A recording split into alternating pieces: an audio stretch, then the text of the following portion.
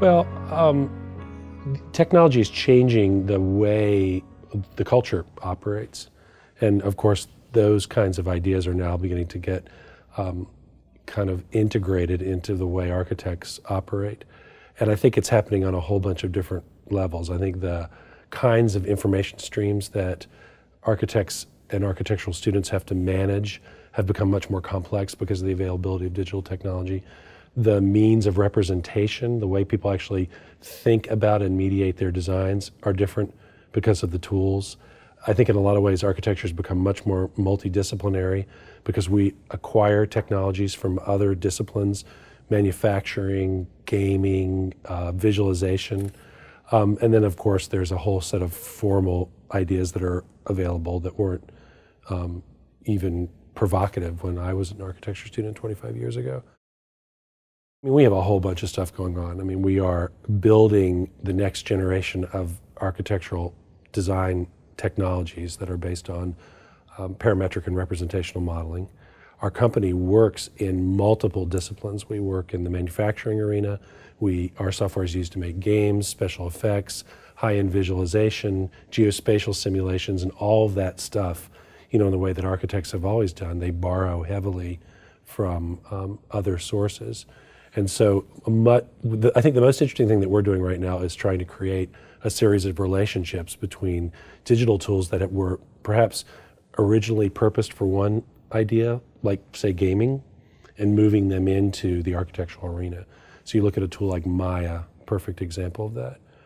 Our company just made a couple of interesting acquisitions of gaming software that's used to create spatial awareness for game characters. So when you put a guy in a three-dimensional environment, he sort of knows where to shoot. Well, think about the implications for that for model-based architectural design. You could immediately transfer that kind of technology into fire safety analysis or line of sight analysis in performing arts centers. There's this enormous kind of convergence of all these technologies. And since we work across all of these disciplines, we believe there's the possibility that we can start bringing these things together. So in addition to building the technologies, we give all of our advanced software away to students so people can get whatever they want. We've been writing curriculum. We provide technical resources in studios to assist, and then periodically we'll do a science experiment. So this past term we provided some technical support and some very advanced software to Greg Lynn's and Mark Gage's studio at Yale. They took some software that the commercial value of which is like $60,000 a copy that's used for car design and boat design. We gave that software to those students and just said, you know, go nuts, just see what you can come up with. Because we're very interested in finding out how more advanced technologies are used in environments that are kind of unconstrained by practice. So we've got a lot of stuff going on. It's the Wild West right now, I think. I do think one fundamental cultural shift that's going to have to be examined carefully is the generational difference between teachers and students. That this generation of students is so much more digitally capable than their teachers that there's something of a gap. You know, what does it mean to give a desk crit in front of a 24-inch monitor? Or how do you really deeply interact with a student when you don't understand the tools that he or she is using? Now that's going to go away, you know, over time. And in certain instances, I mean, we have teachers for whom these are not issues, but they tend to be much younger, like 35 and younger. But once you get to the 40 and older set, sort of my generation, the baby boomers, there's a real separation. And I think there's a gap, there's a pedagogical gap, because there's not a deep understanding of what the potential of the tools are, and therefore you don't have the same set of teaching strategies at your fingertips that you once did, back in my day when we would just sit with rolls of tracing paper. So to me, those are big changes. I mean, you know, when I look at the way my students work today versus how we worked 25 years ago when I was a graduate student, you know, our heroes were Rossi and Graves, and people who drew. And it was a very two-dimensional thing, and the tool of choice in our studio was a Prismacolor. And now our students are working very much three-dimensionally. They don't really separate two-dimensional ideas from three-dimensional ideas. At least at our school, tremendous emphasis on digital fabrication and making ideas upstairs in the studio and executing them downstairs in the digital fab lab. So this kind of separation between abstract drawing and making stuff is starting to go away. So technology is really changing them. Is it really changing the mindset? And it's good timing because at the same time, a lot of the new technologies are changing the mindsets of practicing architects as well. But I think it's an entirely new environment and creates significant teaching challenges, I think. Well, I don't know. I mean, the vector that we always use as architects to get some technology into our heads is kind of, formal exploration. It's shape making. It's exploring a formal agenda. So what you see right now, and you can see it in Tom's work or in Zaha Hadid's work or some of the youngsters like Mark Cage, you see the use of scripting to achieve a set of formal ends, to kind of make a series of shapes that are intellectually provocative. But I think actually that is only the very beginning of the process, because what scripting and parametrics really allow you to do is set a series of relationships or variables and solve for them. So if you could do that around ideas like energy performance or building code analysis or daylighting objectives, and begin to take those kinds of ideas and apply them to the broader part of the design problem, not only does that create a really interesting design environment to solve for, but at some level it frees the designer from having to manipulate those things themselves.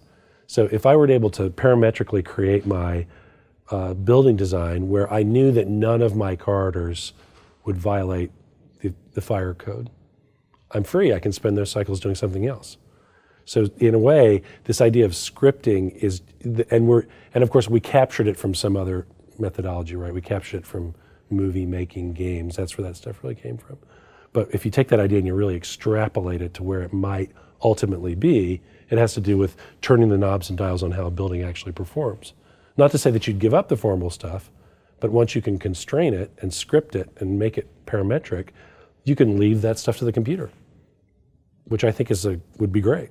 Right? You take the idea of scripting and massive parallel computing and computing in the cloud and 3D printing and large-scale displays, and you can kind of see a different design process 10 years from now. Well, sustainable design is really an exercise in understanding how a building is going to behave in the environment before you build it. And as a consequence, our strategy is to create tools that allow buildings to be richly simulated and analyzed prior to construction, which is not something that's possible doing traditional two-dimensional drawing. So what we're working on essentially are tools that allow you to model a building so you can predict its behavior, and tools that allow you to reason about that building so you can optimize it for its green characteristics. So for example, you might take a building information model created in Revit, which has been directly connected to an energy analysis tool that we have now called Green Building Studio, and they're hardwired together. So if you were trying to optimize the energy performance of that building, you would run a scenario in a building information model, query Green Building Studio as to the amount of energy consumption, and then instantly change the scenario and see the energy impacts.